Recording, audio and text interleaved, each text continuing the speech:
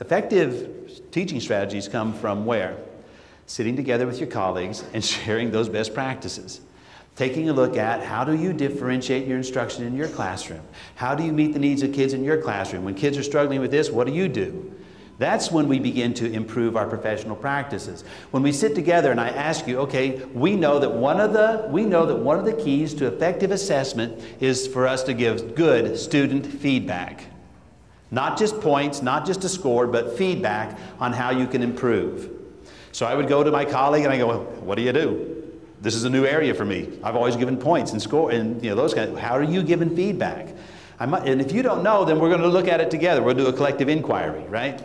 We know that another effective key for assessment, improving assessment, is to engage the students in the assessment process beyond just taking the test. So I'd go to you, okay, how are we going to engage the kids in the assessment?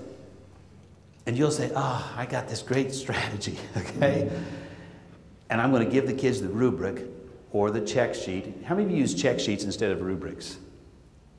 A checklist instead of the rubric? Yeah, you can do both, either one. For the concrete learners, use the checklist. And most of your elementary kids are concrete learners, right? A checklist, you got to do this, this, this, and this. Prove it. In order for this paper to be good, for this project to be right, for this performance event to be at the top, here are the steps you have to have in place, and then put the word prove it, and then they check it off. It's easier for the kid in the concrete learner stage to look at that than a rubric. But here's what you could do. You say, so I'm having my kids develop their own rubric from their sense of what this project could look like. I'm having them connect to the checklist and then giving them examples of weak work and strong work so that they get connected to the expectations and the outcomes. Now, I wouldn't have known that had you not told me. So collaboratively, we improve our schools and ourselves and our practices because effective teaching matters. When we think about intervention programs, this is the model that has been rolled out by the federal government. We think that that very bottom one is essential. I was in one academy, not here, but another academy. And this middle school teacher principal comes up and says, hey, can you sit down with our team? We want to talk about our intervention. We put one in during the school day, but we had to quit doing it. I said, oh man, really? That's like the biggest step is to put an intervention during the school day and not just have it before and after school. He says, I know. We put it in place, but we had to quit doing it. I said, why did you have to quit doing it? He said, we had too many kids who needed an intervention. I said, really? How many? He says, 1,000. I said, you had 1,000 kids? How many are in your school? He says, 1,200. I said, okay, there is a core problem. The very first level, as you all know, because you are elementary people and you know how this works, the very first level of intervention is not to send them somewhere else to have the problem solved. The very first level of intervention is your classroom. And looking inside the classroom and saying, is there something I could do differently? How do I have my kids work in small groups? Have I managed that appropriately? And do I actually have the right kind of strategies involved in that as I work with my kids in small groups? Particularly the kids that struggle. You guys understand the research probably better than most. Because the research says if you want to close the gaps of struggling learners, you need to put them into groups, small groups, like a reading problem. They need to be in a small group for a minimum of 20 minutes, at least 4 days a week, if you're going to really solve their problems. So we understand that research, don't we? So somehow or another, we have organized ourselves either through our team effort or just our effort in the classroom. We have organized ourselves to meet with those kids. Now, does that mean you have to meet with every group of kids 4 times a week for 20 minutes? No. The research says you don't need to meet with your top kids that often. That given the opportunity and the criteria by which you're asking them to perform, they will go ahead and do that on their own.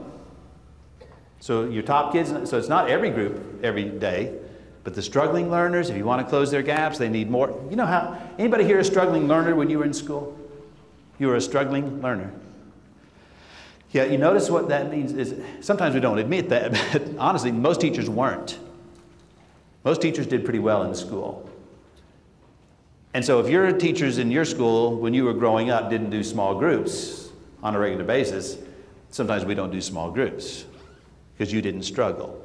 But I did. And so when my teacher sat down next to us that struggled, the buzzard group, okay?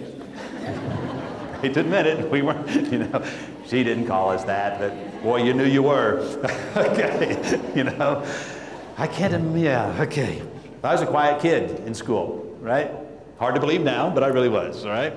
And so when she sat down, I was much more likely to ask a question and be engaged because I didn't want to be embarrassed in front of the rest of my class by not knowing something.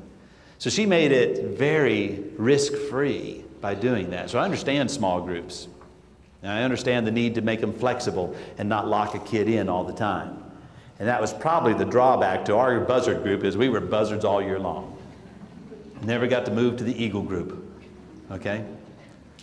I'll challenge you to keep it flexible, keep monitoring their progress. If you have a group that is always a buzzard group, then something's not working in your strategies.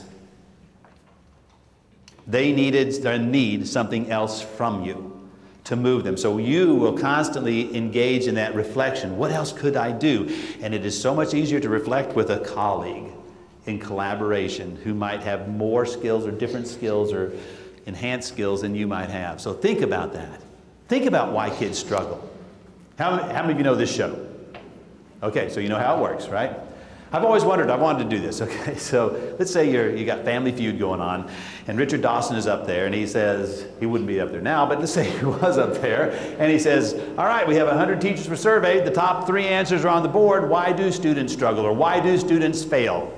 In schools that have casual conversations about this, who won't collaborate about this, who won't really look into the mirror about this, I have the top 3 answers, they're right there.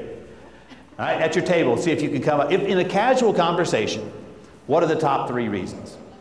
All right, top 3 reasons from this table, real loud. What's one? Lack of motivation. They're not motivated. Thank you. Let's go over here. Another one. Lack of individual instruction. Okay, well, most teachers won't say that, but that's okay. In a rant, she says lack of individual instruction. You know that. But in a casual conversation, that isn't the one we usually pick. Okay, but I like that, all right. Lack of individual instruction, absolutely. You're ahead of the game. Okay. All right, give me another one. In casual conversation. Parents don't care. Parents don't care. Okay, good. All right, another one. Poor attitude. Yeah, a lot of teachers will say these kids just have a poor attitude. They're not motivated. They have a poor attitude. They're lazy. And some teachers say, and they're always absent. Right, here they are. Top 3 reasons. Number 1, they're. Number 2, they're.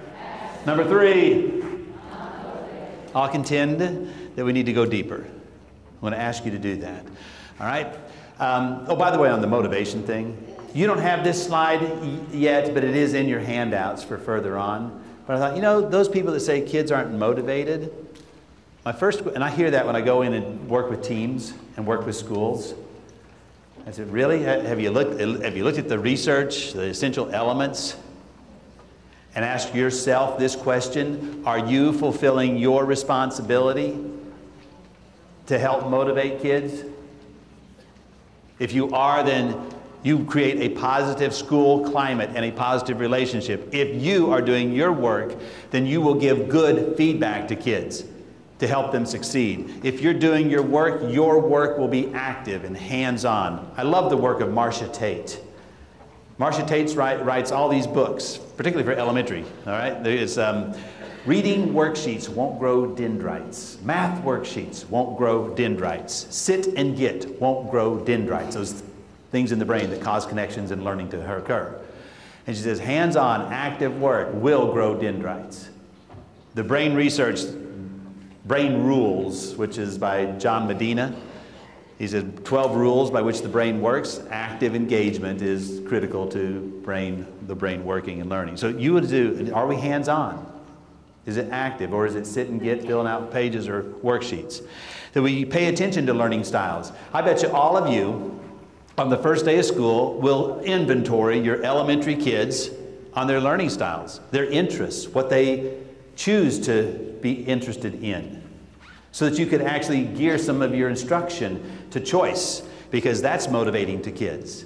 So you'll pull out the work on differentiating instruction in the classroom, and you'll pull out that survey, and you'll be sure that you do it, right, with your kids. An interest survey for elementary kids. There's also one for secondary. Tying learning into interest and making it interesting. Avoid bribery. I know none of us do bribery to kids, all right? Bribery is different than celebrations. Bribery is, you got to hold this carrot out in order for you to do it. Someone once said, if you got to hold a carrot out to get somebody to do it, it's not worth doing. Here's the thing, I mean, I know there's a carrot out for you guys to be here today. You get some professional development credit. I hope that's not why you chose to be here. I hope that when it says, what was the most meaningful thing you got out of the workshop today, I hope you don't write on the evaluation, my professional development credit. What I hope is this doesn't have to take a carrot to get you here.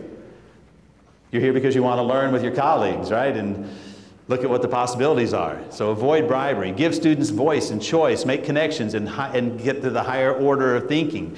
And then put learning into the context of making it into the real world. I heard a guy speak one day, he's a math teacher. He's a math teacher, he goes, I have one of the most, and he was just speaking to this crowd, they didn't know he was a math teacher yet. He says, I have one of the most difficult jobs in the world. I try every day to sell a product to a group of people who absolutely don't want it. And he said, I had to start thinking about that and say, how can I make them want it? And it wasn't until he connected it to the real world, problem solving, not just doing formulas in mathematical number sense, but instead problem solving it into the context of the real world. He says, doing that, man, he says, that my kids light up for that kind of stuff. So we would investigate the motivation theories and put them into place when we say kids aren't motivated to learn. There are other reasons, though, that challenge our students in terms of their success or failure. Curriculum practices that don't work and curriculum practices that do work.